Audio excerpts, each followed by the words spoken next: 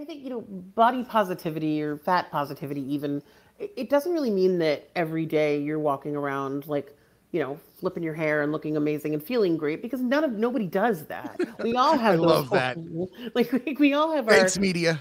thanks media. We all have our really terrible days, but I think what we've done a little bit in the fat positivity movement or size acceptance movement, all these terms are kind of, I'm just going to throw them all out because I think they're all valid, is kind of, it helped me to start seeing more women who looked like me because that helped me realize, okay, because I actually still don't have a lot of plus size friends. I just don't.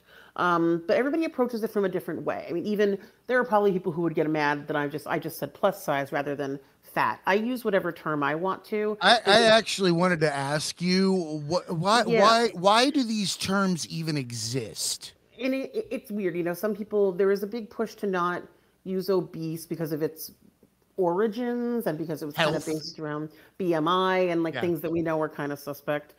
But then I've also gotten into these discussions with other advocates about fat and said some people believe everybody should say fat. We're not doing plus size or curvy or fluffy. Those are euphemisms. Well, okay, but we need to unpack that fat is a very traumatic word, and it took me a long time to. We want to reclaim it, and I understand that, but you can't just tell somebody to go reclaim it. They have to be ready to. So I don't fight with anybody who doesn't want to say fat and wants to say plus. I use plus pretty frequently.